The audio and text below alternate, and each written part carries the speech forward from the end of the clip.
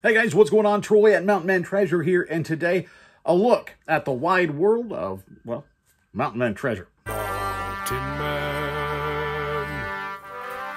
Mountain Man Treasures. Welcome into the channel, guys. My name is Troy. I'm a reseller in Montana. I go to garage sales and estate sales. I go to thrift stores. I buy stuff and then I sell it again online, mostly on eBay. And there are some people out there that have a niche. There are shoe sellers. There are trading card sellers, comic book sellers, people that only deal in Pyrex, whatever it is. There are people that niche down. And for some people, that could be a very good thing. It could be a very profitable thing. You learn everything there is to learn about one particular category. You can kill it if you're in an area where you can consistently source that particular thing and source it at a good price. For me, I'm not in one of those areas. I'm not going to consistently find one thing or another to the point where I can niche down and that's all that's in my store. Also, it would just be boring to me. Then I turn into a light bulb salesman. I don't want to sell only light bulbs, That's just not my mentality. Maybe it's my ADD. I don't know what it is, but I can't do one particular thing over and over and over and over in terms of selling. I just get bored with it. So I sell a little bit of everything. It fits where I'm at. It fits my style. It fits my mental state. It doesn't work for everybody to niche down. And so I thought today was a great example when we look at what I sold over the last 24 hours of you can sell a lot of different things and be profitable on eBay. Let's take a look at what I sold. Nice pile heading out today. We'll see how quickly I can move through this for you. But I think this shows a good mix of the kind of things that I sell and the kind of price points you can get for those various things. Here we've got Peter Parker, the Spectacular Spider-Man Annual. This is a pretty highly sought after comic. Not super high dollar, but if you find it, it's in good condition, it is going to sell. This one, $19.49 plus shipping. Pretty good. How about another book? Not a comic book. Kinda. I mean, it's a guy that wrote comics, actually. We've talked about him on the channel before. Ricochet, Hip Shot and Me. This is a memoir by Stan Line. This is actually, where is it? Let me find it. It's actually signed. There you go. And that makes it worth a little bit more. Definitely a fan base for this stuff. And I've been finding them at estate sales lately. And you can get pretty good money on them. It takes a little while for them to move. But when they do, like this one, $45.49 plus shipping. I'll wait around for that. That's not bad. This one is a low dollar seller, but a very easy thing to list if you're looking for something that you can get a whole bunch of listings up quickly. DVDs, one of those things. Escape from New York. I love the Escape Froms. Not, like I said, a high dollar, but $4.99 plus shipping. We've got a vinyl back here. We've got Neil Merriweather, John Richardson, and Boers.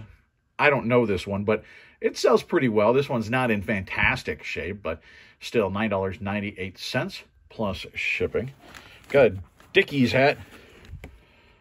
Look at that. I got to clean some random dust and stuff off of there, but this one, pretty nice. We got $14.82 plus shipping for that guy. It's still new with the tag on the back, which is pretty cool. Over here, we've got a couple. These actually sold to different people overnight. I woke up and initially I was a little concerned. I thought maybe somehow I had double sold something, that there was a glitch, forgetting that I had a different one. This one, or it's this one. This one I had just listed.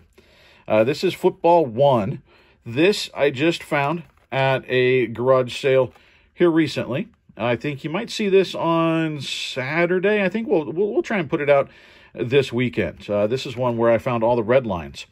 And this is the original. There was a reproduction that came out, but you can see this one is 1977 Hong Kong. Despite there being some discoloration and stuff on the back, this is the original. And so this will sell for a little bit more than the reproduction. This one sold for $19.49 plus shipping. This is the one that they redid, and this is lighter weight, actually, than this one. This one came out in, I think, the early 2000s. It's a reproduction of that older game. And this one does sell as well. This one, $15.59 plus shipping. I just found today, actually, Mattel Electronics Football 2. That one sells right about the same price point as this one. It's green. So keep an eye out for these. These do have some nostalgia. People like picking these things up.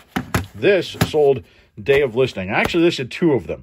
So it was a quantity listing. I do still have one other, not real high dollar. I actually thought this was going to be worth a little bit more. It's Sherpa lined. It's black Sherpa lined inside. This is a motorcycle helmet bag. And because it's Harley branded, I did think it was going to be worth a little bit more, but still, obviously, it sold relatively quickly. At least one of them did. $25 plus shipping for this guy. How about another handheld? You saw we sold a Game Boy here recently. Well, now we've sold the other one. We picked this up at that garage sale for $1. And this one actually comes with a game. Look at that. We got Super Mario Brothers Deluxe that I just included with this one. Look at that. And it makes sense to include with this because the cartridge, actually the label wore off. And so there's no label on it. It would have been tough to sell it by itself. So why not pair it with the Game Boy and make that a little bit more appealing? You know, and I admit, I tested this for a while the other day to make sure that the game and the system worked. And this thing sold for $68.24 plus shipping. Not bad for a $1 garage sale buy. Let's turn that off so they have some juice when they get it. I'm just going to ship it with the batteries in there. Why not? I usually don't, incidentally, on stuff that's battery operated. Usually I don't ship it with the battery in it just because of extra weight, essentially. But with that one, it actually, when I bought it, came with the battery. So I figure, you know what? I'll sell it with the battery. Here, we got a little Scotty dog. This is made by Goebel. See a little bee there. These are the same folks that made all of the Hummels, actually. And this guy is pretty cool. I think I picked him up for $1 at a garage sale this summer. So he took maybe a couple months to sell, but not all that bad. He just sat up on my breakables shelf, and I accepted an offer yesterday of $27 plus shipping. Pretty good. I do pick up breakables now and again. I mentioned the red lines. We've sold a couple more. See, there it is. When I say red line, that one shows up really well. You can see the red line on the tires. And sometimes it wears off and it looks silver once it's rubbed off. So look and see if there's like a white silver line around there. Be careful, because just like the Levi's Big E, there's like a new version of it. They're like, hey, this is popular. Let's re-release it. You don't want the new red lines. You want the old red lines. And you can tell looking on the bottom, well, that one, well, you can see it there, Hong Kong. And so put that in there because people are going to look for where it was made. This one's 1970, Hong Kong. And this is funny money. It actually opens up there. And this one, $26.20 plus shipping. We sold one other. And look at this. Because it's a red line, guys. Again, see, there's that one wore off a little bit, but you can see it there. You can see it on the other side. This one, look at how rough a shape this is in. I think maybe at some point somebody repainted this. You can see they probably painted it red or something. This thing is rough. I still sold it for $15 plus shipping because it's a red line and people will restore these. So keep an eye out for those Hot Wheels red lines. Let's do these guys back here. Look at this, Troll Dolls. It's getting to be about that time. Little pilgrims. Getting ready for Thanksgiving, and these actually going out to Dina, a viewer of the channel.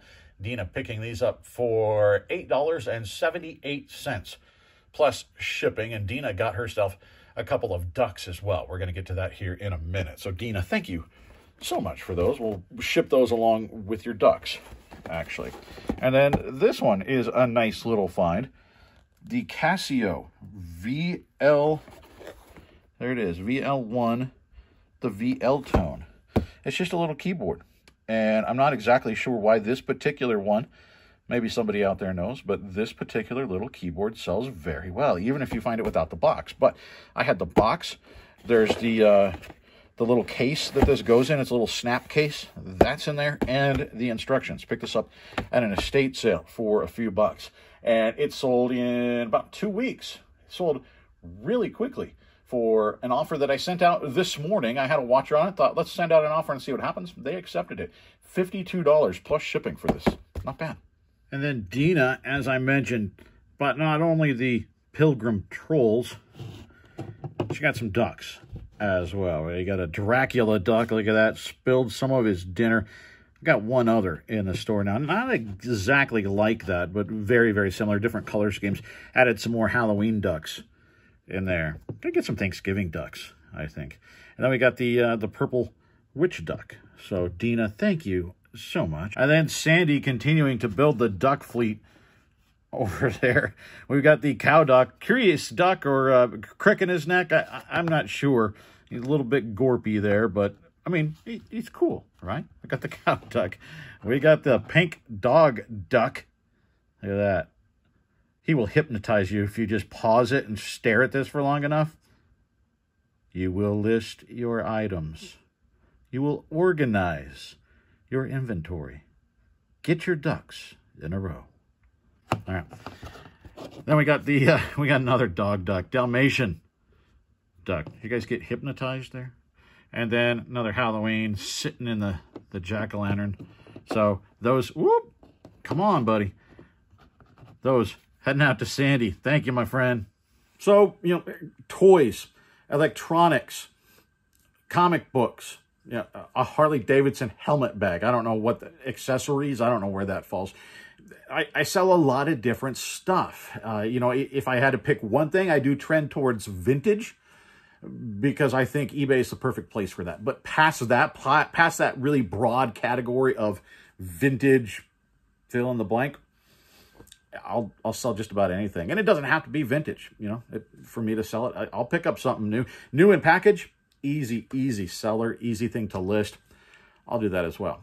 So let me know, I guess, in the comments, have you niched down? And if so, why? And how does that work for you? Maybe explain to other sellers who maybe are thinking about it, why that's something that works for you. What are the benefits? What are maybe the drawbacks? That sort of thing. I'd be curious to see how many are niched down and how many sell like me, whatever they happen to come across. So, guys, I appreciate it. If you've not, hit the subscribe button. We're working our way towards 14,000. Actually, we gained a fair number of subs here in the last couple of days. We're less than 100 people away from 14,000 subs. It'd be really cool to get that here in the next little bit and move on to the next benchmark, right? Then we're working towards 15, right? So that would be pretty cool. So if you haven't subscribed, hit that subscribe button, hit the thumbs up. That helps me a ton as we work to grow this thing. And commenting, that helps with the YouTube algorithm as well. So that's what I have for an ask for you guys. Otherwise, we'll see you next time.